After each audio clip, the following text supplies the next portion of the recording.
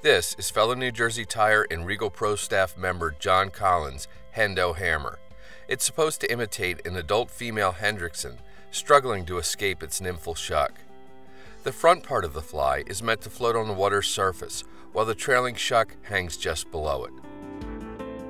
For a hook, John chooses a size 12 Daiichi number 1167 Klinkhamer.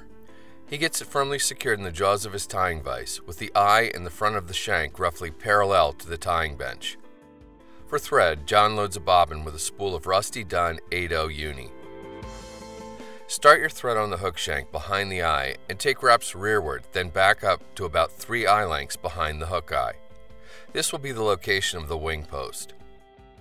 For the post, John separates out a small clump of dark dun calf body hair and snips it free from the hide. He then places the hair into a stacker tips first and gives the clump a real good stacking to align the hair tips. He'll then remove the clump from the stacker so the tips end up in his right hand, allowing him to pass the butts to his left. While keeping the tips aligned, he measures to produce a post about a hook shank in length and then takes thread wraps to secure the hair to the top of the shank. With his tying thread hanging at about the barb, John snips the remaining butts off at a shallow angle. He then secures them really well so they kind of taper down to the bare hook. Next, he advances his thread forward to the base of the post. He pulls the hair tips back and up to vertical and builds a small thread dam in front of them. He follows this with posting wraps well up the hair clump. This fly requires quite a few wraps of hackle to help it float, so the post needs to be fairly tall. John ends with his tying thread back at about the hook point, then snips free any wayward hairs that have been trapped in the posting process. With his thread at the hook point, he rotates the fly in the vise to gain easier access to the back half of the hook for the next couple of steps. Brown Antron yarn is used for the rear part of the trailing Shuck. An inch-long length is plenty. John places the Antron on top of the hook shank and binds it down well into the hook bend. He then takes thread wraps forward and pulls the butt ends of the material back and binds them down for a short distance before snipping them off close. This does wonders in terms of adding a nice taper to the back end of the fly. To complete the Shuck and add to the fly's realism, John separates out a single brown turkey biot and strips it free from the stem. He lashes the very tip to the hook shank with a few turns of tying thread, binding it down all the way to the Antron. He follows this with wraps of tying thread all the way up to the point where he doubled the butt ends of the Antron back. A strategically placed single whip finish is used to save his work up to this point. With hackle pliers, he gets hold of the butt end of the biot and starts making slightly overlapping wraps up the hook shank with it. On this size 12, it's necessary to use nearly the full length of the biot. He binds the end down really well, then snips the excess off close with his tying scissors. UV cure resin is used to increase durability and enhance the realistic look of the Shuck. Just the smallest amount is all that's needed to coat and penetrate the wrapped biot.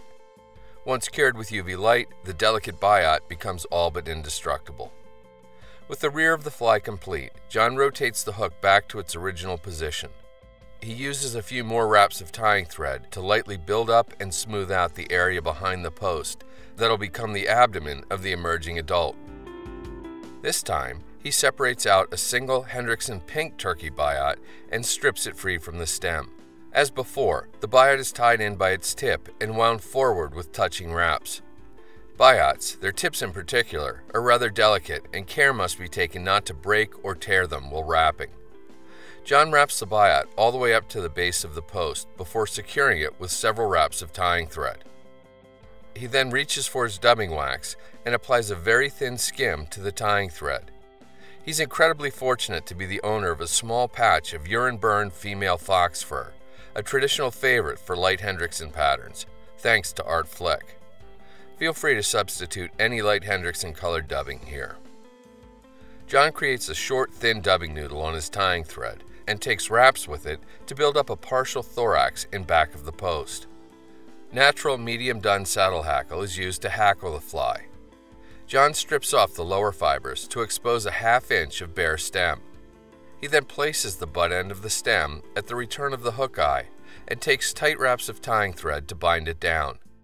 After making a single open spiral wrap with the bare stem up to the top of the post, he begins making touching wraps with the feather back down.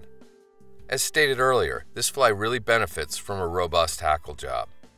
John pulls the remaining part of the feather out over the hook eye and takes wraps of tying thread to bind it down. Sometimes a little finagling is needed here to keep from trapping a whole bunch of hackle fibers. A few don't matter, as they can be trimmed out later. John then snips the hackle tip off close and gets rid of anything blocking the hook eye. To finish building the thorax, he once again forms a small dubbing needle on his tying thread. After pulling the hackle back, he then takes wraps with the noodle to cover the relatively bare hook behind the eye. As before, any stray fibers should be snipped out. Next, John takes a few more wraps of tying thread and completes a 4 or 5 turn whip finish right at the back edge of the hook eye. He uses his bodkin to pull any trap fibers free before snipping the tying thread off close. John uses his fingertips to get the hackle fibers evenly distributed around the post. At this point, the Hendo Hammer is about ready to fish. The final step is to trim the Antron off at about a hook gap in length as kind of a continuation of the trailing shuck. As you can imagine, by simply changing the dubbing, hackle, and post colors, this fly could be used when imitating a multitude of hatches.